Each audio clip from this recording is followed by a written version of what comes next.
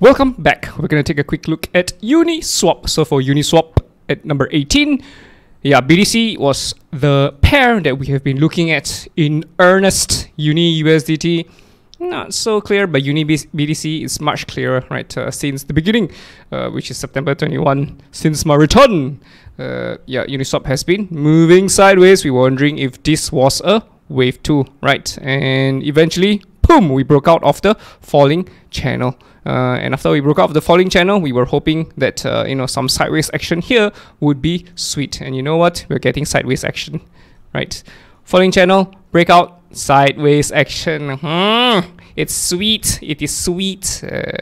I think potentially we could see Uniswap BTC hit higher. Very few coins that is actually in a bullish trend while everybody is down, and Uni is one of it. The other one is actually Matic. Matic's one of those that is still bullish even though everybody is bearish, and Uniswap is also another outlier which is bullish when things are bearish. So if anything, we would anticipate a potential wave 3, right? 1, 2, 3, 4, 5. So I think a breakout is kind of in the cards, in my opinion. And so yeah, I mean, of course, things can always go wrong, right? We fall mountain ranges and we break back down under the skinny pink line.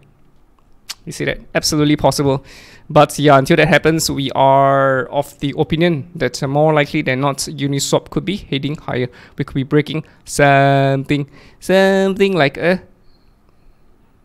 inverse head and shoulders, right? You see it here, something like a left shoulder, something like a head, right shoulder. Not exactly high quality, but still an inverse head and shoulders nevertheless. So a breakout would be a wave 3. We would love to take a trade for Uni BTC, but yeah, we still need to see the chart pattern form first. We don't always get high quality tradable chart patterns. Even for Uni BTC, while it dropped, there was no clear high quality tradable chart pattern. Yes, we are aware that there was a mountain range over here, but all along the way, yeah, it was not tradable.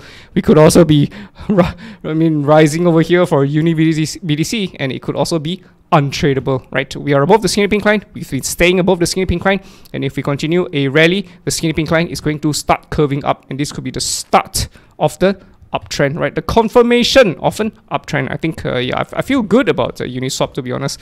Uni against USDT, we're still under the skinny pink line, so we're still largely bearish for Uni against USDT. I wish I could tell you that things are turning bullish, but I still need confirmation.